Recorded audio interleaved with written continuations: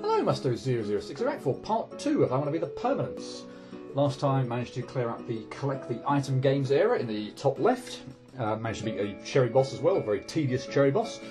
But yeah, went okay-ish. First 2 screens were done like in about 2 minutes, and then the rest of the area gave me some problems. Particularly that screen with the cherries that you have to manoeuvre to destroy them, to take out the blocks in your way. Oh, that screen's terrible. I don't like that screen at all.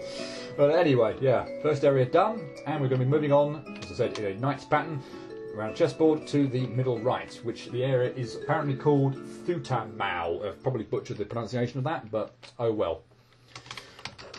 Like I said, this area doesn't have a boss, so in theory it might take less time to get through, but probably not, because, yeah, this one is trigger happy to a ridiculous extent, and while I'd like to think I can remember most of what goes on here, the chances are that I can't remember everything, and that things are going to keep screwing me over. Thank you. But this is right, a bit confused there as to why I kept failing that, or that kept triggering way ahead of where I wanted it to. Anyway, next time I die, I'll probably talk about things a bit more.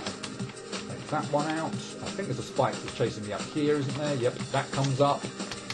Ah, I messed that up. Okay, anyway, right. So let's start again. Trigger, whoops. Trigger here, land there. Get past 4 spikes there, not 3, because 1 spike rises up, and be careful to jump quickly when you land on the ground. Obviously that spike moves to the left-hand side and tries to get us. So yeah, that's the spike down here triggers, so watch out for that. The spike here triggers, so watch out for that. And then be quick when you get up here, because the spike rises up there, and be quick when you get up there. I'd recommend landing on the left-hand edge of those blocks, obviously, so because the spike, when it rises up, is going to appear in the middle more than it is on either side to start off with, so yeah. That's where I would recommend being. Take that spike out.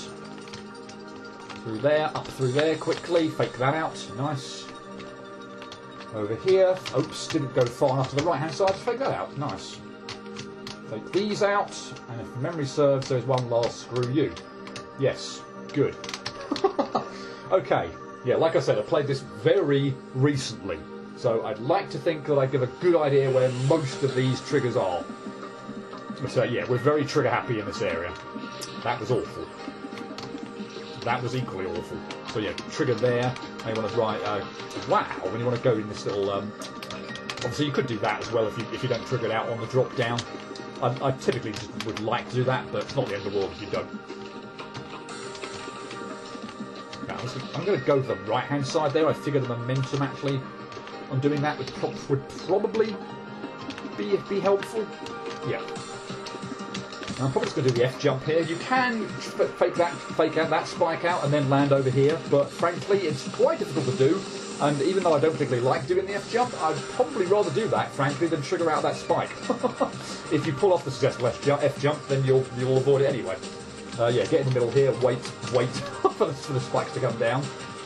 And we have a very annoying trigger. I don't like that one at all.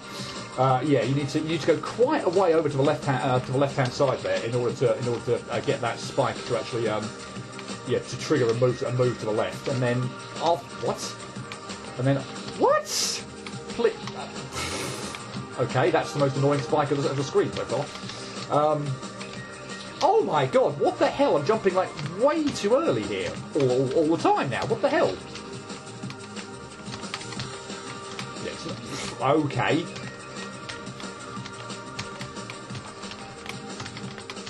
Yeah. Whoa. Okay, we should get back there. Yeah. This one is because look, like that for example didn't trigger it. That didn't trigger it. You have to, and that didn't even trigger it. You have to go really quite a way to the left there, and then it seems like land almost back on the ledge like that. That was, I did not expect to be able to pull that off. That was pretty good.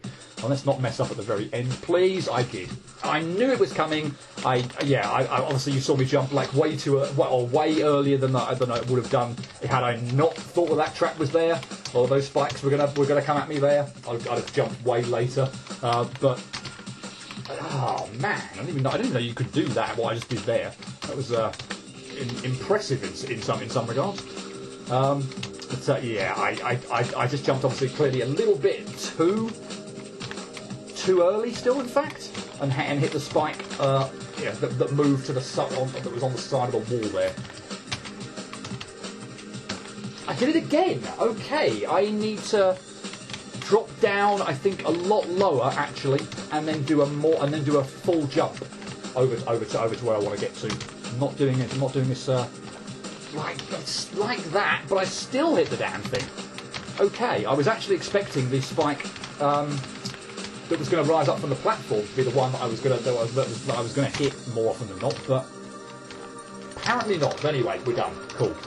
I guess I want to make a point here yeah, it's very obvious and clear that you've hit the save here. I did make a point on the previous video that they're actually yeah, some of the saves are coloured to the point where it actually whoops, yeah, sometimes not immediately obvious that you've actually hit the save. So yeah, ding it. Okay, how on earth do I trigger that out and survive then? Like that, fine. Oh, please. No. Oh, what is going on? Thank you, I didn't die. But still, that was clumsy. Yeah, this is the colour save where I have to actually make a specific point of looking quite closely to make sure I've actually saved. Anyway, moving on. Yep, okay, that triggers to there. Right. This triggers, once you get past a certain point, that one triggers down, and this one triggers up. So spike triggering down here, so we do a gate jump. Well, we actually die on it anyway. So yeah, this one rises up. How good of me to demonstrate? Yeah, this one goes to the right hand side. And this one, yeah, if you go past to certain points to the left, you trigger that one out. Yeah, that one triggers to the gate. So pull it off as a regular gate jump. And now we get a bit of a breather. No triggers until we get down to the wall. Oh, if only it were that easy though. Unfortunately, we have trigger happy again on the way back to the wall. And most of them are probably okay. This one, on the other hand, not really okay. But I pulled it off, and I pulled it off quite amazingly quickly. The first time I got down to that, like even the bottom there, that was wow, incredible. I say, yeah, I've played this very recently, so I know where I'm like. Oh, well, at the moment, I'm almost remembering where all of them are, which is fantastic.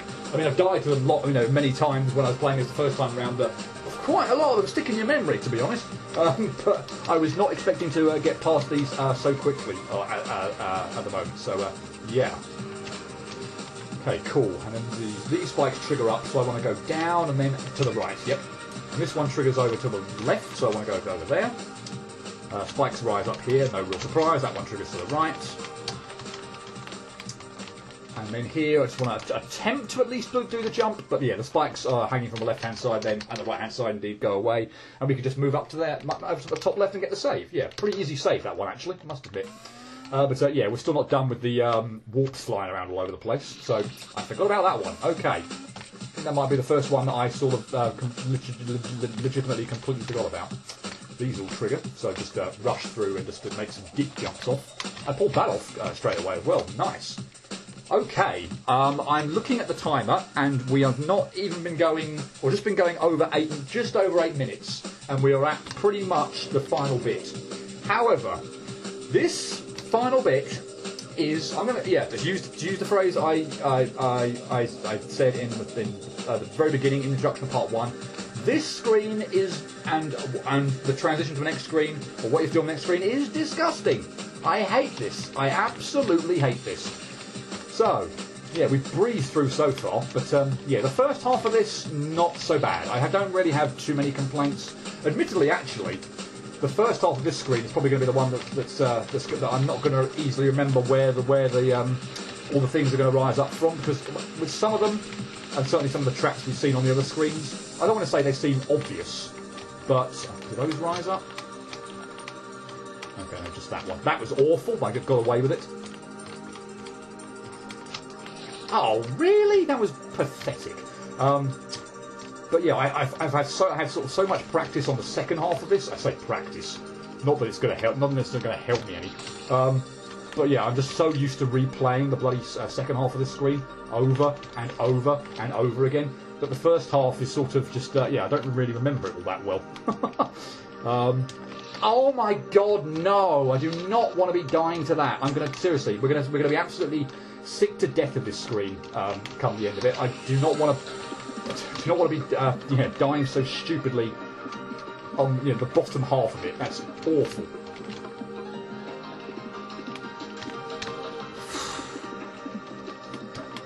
Okay, good. Probably going to get screwed over here, to be honest. Nope, okay, good. I don't think there's any more, yes, until we get there. Okay, fine, we're good. Right. So at least we got to the halfway point. There are, however... So, okay, so let's see if we can save there so we can just do that. Because, yeah, like I said, we're probably going to be hanging around on this screen for an eternity. That jump there is absolutely god-awful.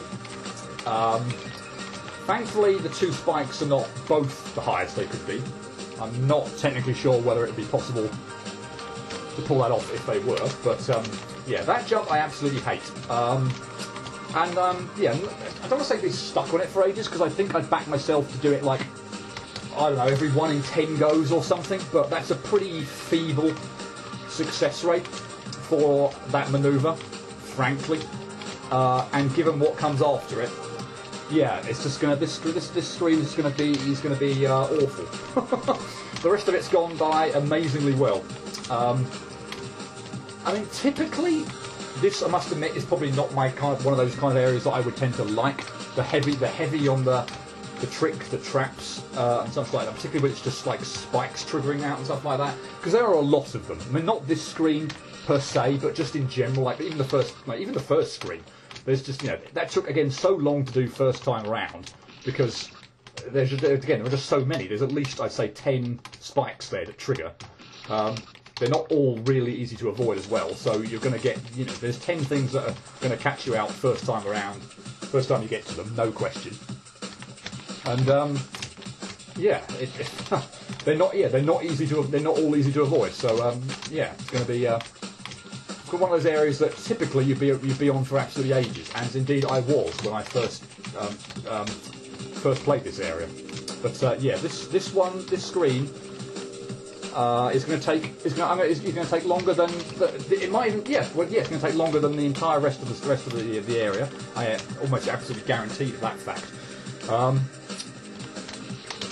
And maybe even this jump. I won't get past that within the time it's taken to get to this screen, because, well, I mean, it's one of those low ceiling ones, obviously, but it's so bad, it's awful. I hate that jump, and unfortunately, the bits that come after it are not easy at all. They are really difficult as well, cause me a lot of trouble, and I end up just getting bogged down in this area so much because that jump is just absolutely awful. Right, you get to the top, and that looked awful, and it was, but unfortunately, in fact, I possibly should have stopped there and just let that game over play out. I mean, I guess we'll see probably on the successful run when I do it, but unfortunately, that bit at the top is probably really not so bad on its own, but you can't just... In fact, let's just stop there. No, it's stopped. But you can probably see just to the right of the white icon that I'm going to need to collect just again the warp. There's a couple of spikes that are just sort of sticking out now. You can see they're not there now. Those slowly protrude down, and if you're not quick enough at the top, will block your path. So you have to do that top bit in a mad dash rush, and I hate it. Because yeah, it's again, none of these manoeuvres are on their own. I say that tricky to avoid, but I feel like I have to really, really rush that section. I mean, really rush that section. Feels like there's so little time to make it over to the left-hand side where you need to in order to jump between those two spikes that are eventually going to protrude down, potentially going to protrude out. And so you can jump through. Because man, I back myself most 90 probably % of the time. Maybe that's a bit generous. Maybe 75% of the time to clear the manoeuvres, or just to do the bit at the top if I had no time pressure. But the fact that I'm under time pressure for that for this bit at the top is just awful. It's absolutely awful.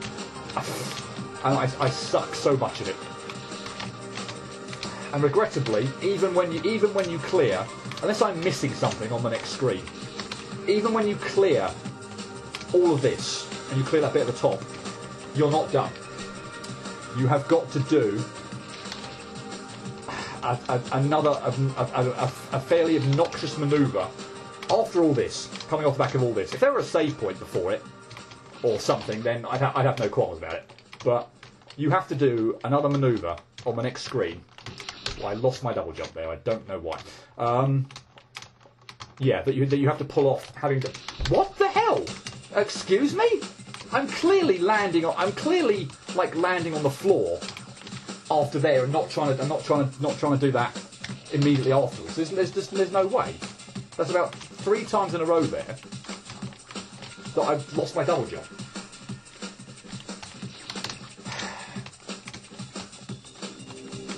So yeah, unfortunately, the bit at the top is not the end of it. Not the end of it. So when I finally pull that off, I mean, here's hoping that I can pull off the thing afterwards, first go, because I mean, otherwise, it's horrible.